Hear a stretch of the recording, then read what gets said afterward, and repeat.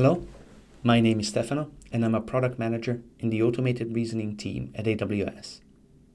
In this third video of this tutorial series, we'll show you how to use tests to refine and improve an automated reasoning policy. Let's head to the test screen and let's start creating a new test for our policy. We'll be adding it manually. Let's start with a test about returns for items that were purchased with deluxe delivery. I'm going to give the system just about enough information to determine the validity. I'm going to say that I received the item through deluxe delivery and that it seems damaged and whether I can return it. I'm going to give the correct answer, so I expect it to be valid. And I'm also going to increase the confidence threshold. With the confidence threshold, I'm telling automated reasoning checks that I want it to be really certain about its natural language to logic translation before making a validity claim. Now, the output of this is that a test is satisfiable. Satisfiable means that it could be true or it could be false. It's incomplete. And if we look at the two examples we have, the positive and counter example, the days since delivery seems to be the sticking point. Now, to address this, I'm going to update the test and add an indication of how many days since delivery there were.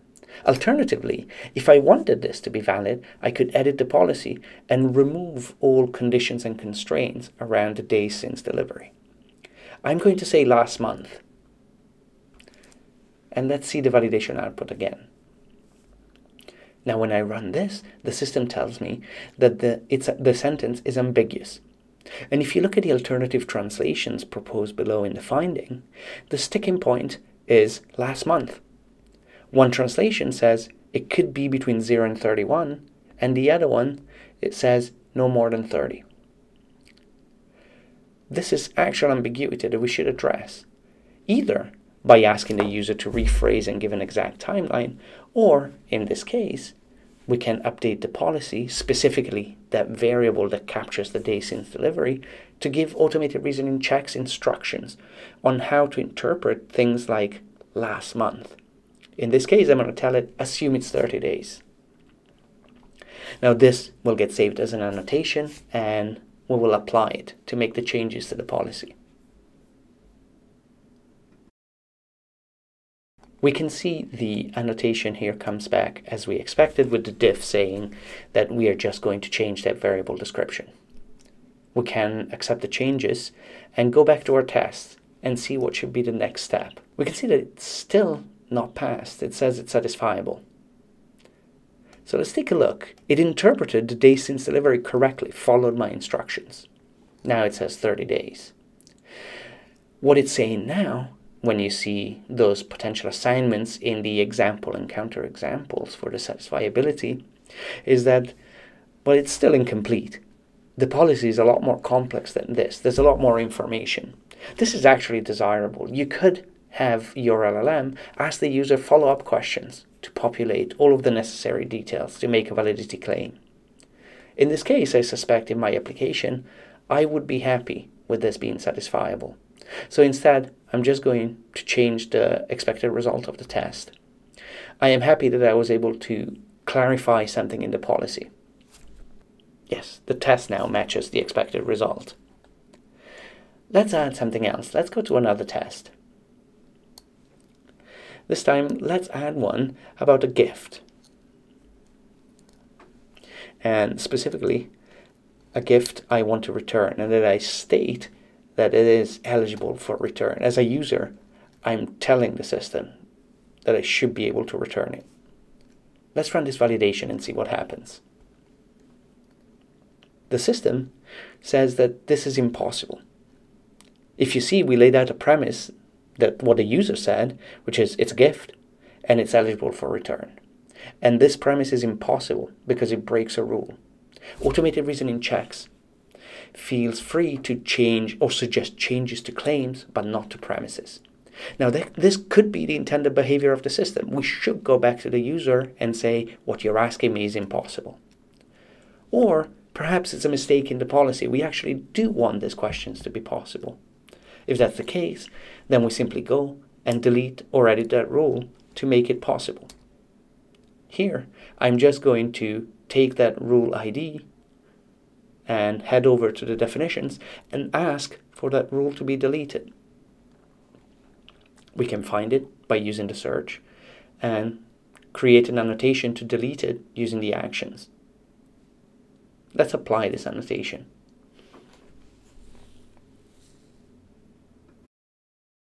Nothing unexpected here. The diff screen shows me that it will be deleting that rule, and I can accept the changes. Now with these changes applied, I can see that the test is still not passing. So let's go take a look. It no longer says impossible, but it says satisfiable. Looking at the example and counterexample shows me that, once again, the days since delivery is the sticking point. Let's try and clarify that here. The rules around gifts are much simpler, so hopefully we can turn this test into valid. I'm just going to change the question to say when exactly it was delivered. Here I'm editing the test. In the real world, in a chatbot, you could be asking this as a follow-up question to the user.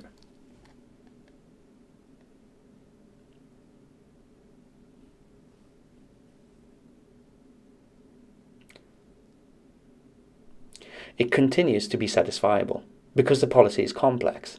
And it looks like next what is incomplete is all the information about the state of the item. I'm going to try and give a high-level version of it and just say that it's unopened and like new. Again, here I'm editing the test. In the real world, in a chatbot, these could be follow-up questions to the user or asking your LLM to give a more complete example in its answer, not just yes. Include all of these informations around the constraints. With this change, we were able to turn that answer into valid, specifying all of the necessary information to match one of the rules in the policy that confirms the validity of this statement. By creating tests this way and analyzing the output, we can get a lot of actionable insights into what needs to be updated and fixed in our policy. Another possible source of ambiguity in tests are variables that have similar names, descriptions, or semantic meanings in the automated reasoning policy. For this test, I created a new variable called isPartOfBundle. It's intentionally ambiguous because it's similar to isBundlePurchase. And the system is telling us that there's ambiguity. We don't know how to parse the input text given the similar set of variables. This points to an issue with the automated reasoning policy. And the way to solve it is to remove or rename or change the description of the confusing variables. We can go to definition and find our variable. You can see this is the one I just added and has an issue because it's unused. It's not used in any rules. I just added a variable. Let's delete it and run that test again. Let's apply the annotation to delete the variable. The proposal is what we expected, which is to delete the variable. We can accept the changes and go look at our test again. And we can see that the test now is passing. It's no longer ambiguous, and we have the two satisfiable findings we expect. One that covers the first portion of the answer with a question, and one that covers the second portion of the answer. Let's look at another example of tests we might want to pay attention to. In this one, we expected satisfiable, and it returned satisfiable. However, when I look at the findings, I see that one of the findings says that one of the premises, I stored it in a temperature-controlled dry location, is untranslated. What this means is that the automated reasoning policy had no variables to capture this information. If we believe it is important to the policy, then we should create variables to capture it and use them in our rules. Let's try and do that. Let's go to definitions first. I'm going to add a new variable. I'm going to call it appropriate storage location.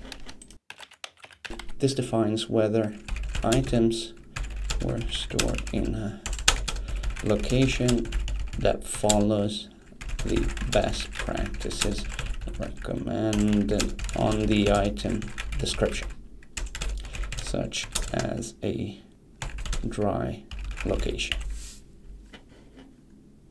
Let's start by applying this annotation so that we can add the new variable, and then we'll use it in a rule.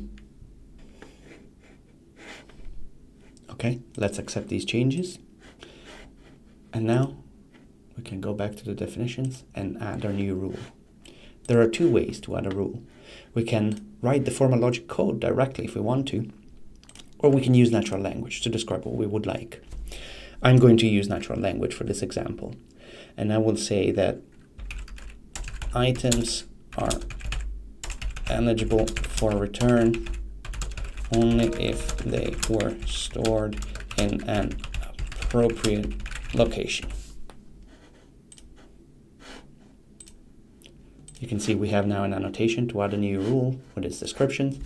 Let's apply it and see what the output is. We can see that it's proposing add in the rule, exactly what we wanted. Let's accept these changes and go back to check our tests.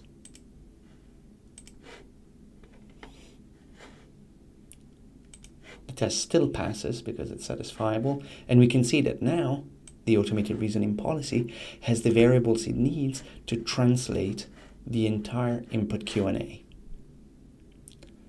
Thanks for watching this tutorial video series. Reach out to us through repost, via social media or customer support, and let us know if you'd like us to cover other topics and expand this series.